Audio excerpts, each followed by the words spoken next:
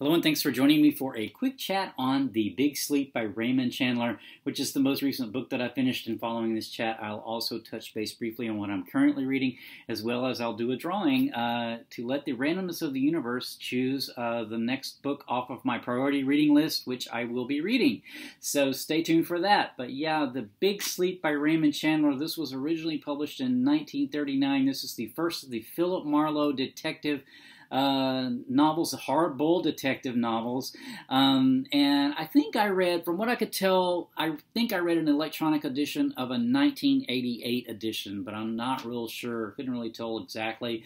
But yeah, The Big Sleep by Raymond Chandler. I've been wanting to get into some hard-boiled detective fiction since last year. A channel called Knowledge Lost did some videos, did some chats around hardboiled detective fiction as well as noir fiction, and it really sort of piqued my interest, and I had never read any of this genre. So I had actually meant to get to this last year during my my free reading period, but ran out of time, as is often the case. So this year I decided to put it on my priority reading list, put a couple of these hardboiled detective works on my must-read priority reading list.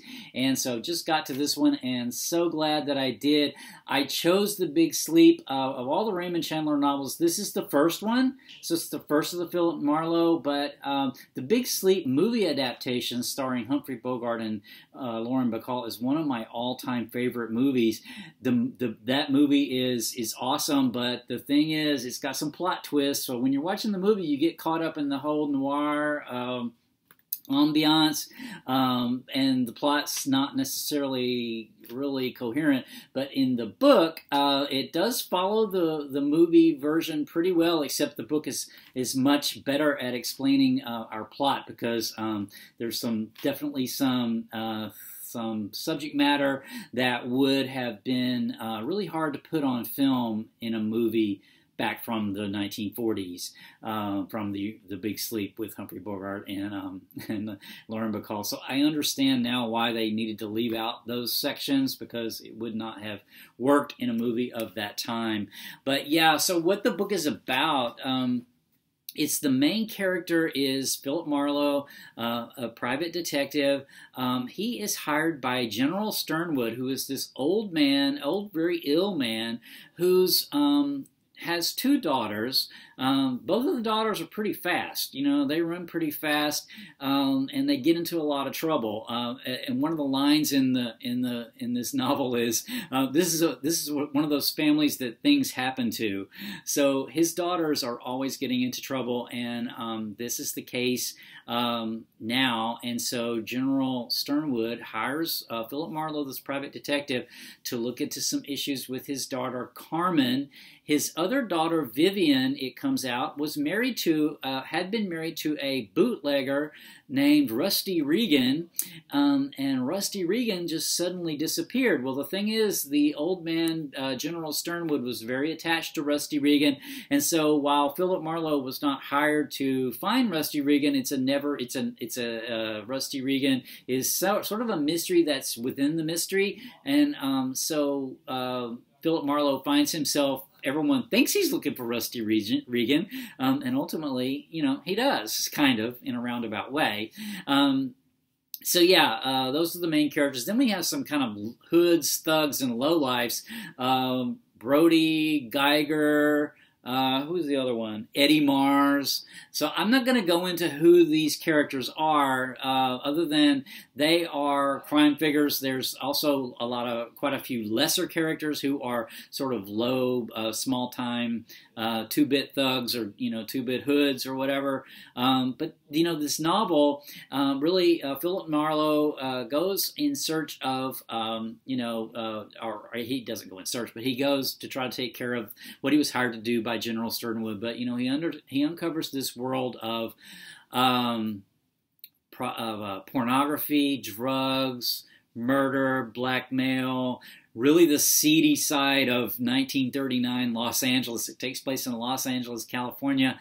When I was writing out my thoughts about the book, the first thing that I wrote down was atmospheric, because this had a real atmosphere to it. And I think what this genre is known for, right?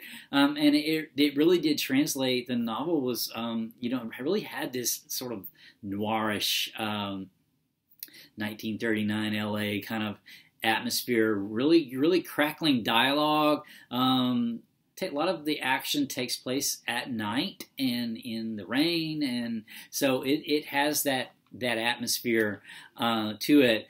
Like I mentioned in the book, as opposed to the movie, the book version does explain the plot holes that are in the movie version pretty well. Because of the different things that, like I mentioned, that had to be left out of the movie, obviously, like a pornography ring. Although this is actually alluded to pretty strongly in the movie version. So even watching the movie, I knew that's what was going on, but it wasn't real explicit, and it's a bit more explicit in the book, obviously. So I mentioned Philip Marlowe as the main character. He is this hero, anti-hero, really an anti-hero, I think.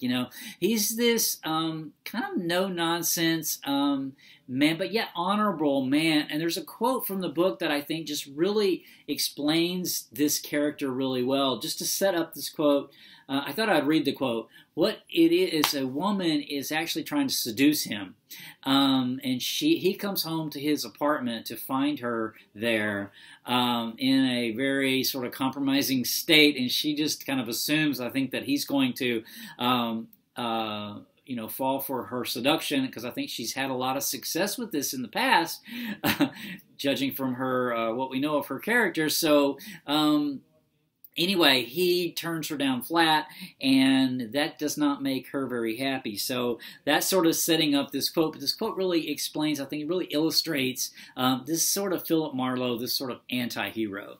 So here is the quote. "The hissing noise came tearing out of her mouth as if she had nothing to do with it. There was something behind her eyes, blank as they were, that I had never seen in a woman's eyes. Then her lips moved very slowly and carefully, as if they were artificial lips and had to be manipulated with springs. She called me a filthy name. I didn't mind that. I didn't mind what she called me, what anybody called me. But this was the room I had to live in. It was all I had in the way of a home. In it was everything that was mine, that had any association for me, any past, anything that took the place of a family. Not much, a few books, pictures, radio, chessmen, old letters, stuff like that. Nothing. Such as they were, they had all my memories. I couldn't stand her in that room any longer. What she called me only reminded me of that." So, I just love that quote. But this book is really filled with this kind of dialogue. Really, I don't know, something about it, really sort of earthy, really sort of no nonsense, something heroic in a way, but not in a typical hero kind of fashion. Philip Marlowe is, I think, an honorable honorable person for the most part, but he's a flawed person, and he has this sort of underside as well. As all the characters do, and I think that's sort of maybe, this is the first of the genre that I've read, so I can't really speak to the entire genre, but that sort of seemed to be, really where the book was trying, what the book was trying to show me, other than to solve this mystery, several mysteries actually, but in between there, it was also showing this sort of seedy underside of life, how the characters are all imperfect people. Some are imperfect yet good. Some do bad things, but yet they're good people. Some are bad people and do bad things, and some are bad people that bad things happen to. But it really just shows that maybe the other side, the hidden part of life of these people's lives. And it takes place in LA, like I said, in like 1939. So this is this era of LA when the police force is also this flawed institution that has its honorable side as well as its more corrupt side as well. So, I really enjoyed reading this book. I do have another hard-boiled detective story on my priority reading list that I haven't gotten to yet.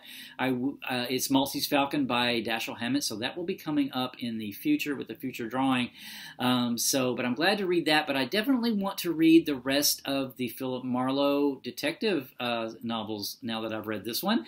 This one's actually not considered one of the better ones. So if this one's not considered one of the better ones, I'm really interested to read the rest of them. So that will be coming up in the future for me, for sure. So what I am currently reading, let me just pull it up for you here, if I can, fairly quickly. The cover. I'm reading The Coming of the Third Reich by Richard J. Evans. This is volume 1 of a 3-volume history of Nazi Germany. This has been so good. It's been so easy to read. I mean, it's pretty in-depth. It's about maybe 460-something pages in this first volume, but I have kind of gone through it fairly quickly.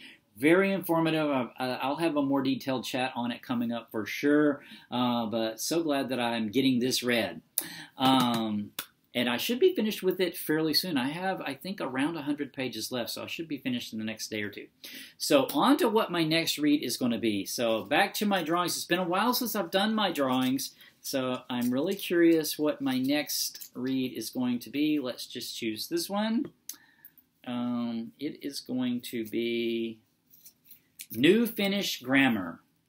New Finnish Grammar.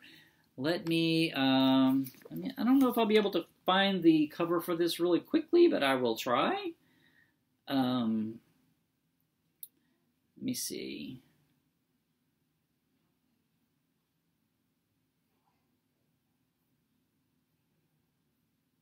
New Finnish Grammar. Of course, that's the one I'm not finding easily. Oh, there it is. Here we go. There's the cover. It's by Diego Marani. Let me read see if I can find the blurb for it real quick, and I'll just read the blurb rather than try to go by my memory about the details of what it's about. One night at Trieste in September 1943, a seriously wounded soldier is found on the quay. The doctor of a newly arrived German hospital ship, Pietri Friari, gives the unconscious soldier medical assistance. His new patient has no documents or anything that can identify him. When he regains consciousness, he has lost his memory and cannot even remember what language he speaks. From a few things found on the man, the doctor, who is originally from Finland, believes him to be a sailor and a fellow countryman who somehow or other has ended up in Trieste. The doctor dedicates himself to teaching the man Finnish, beginning the reconstruction of the identity of Sampo Karjalainen, leading the missing man to return to Finland in search of his identity and his past. So I thought this was kind of cool. It fit into my priority reading criteria of identity, which was a reading theme I had for this year. And I thought this might be sort of pertain to language and identity, how language sort of helps define who we are. So this is a work of fiction that explores that topic. So that will be my read following when I finish up The Coming of the Third Reich, which I should have a book chat coming up on fairly soon. I also have an opera chat. I saw Candide by Leonard Bernstein a couple of nights ago, so I'll have an opera chat coming up fairly soon. So stay tuned for that. Take care. Bye.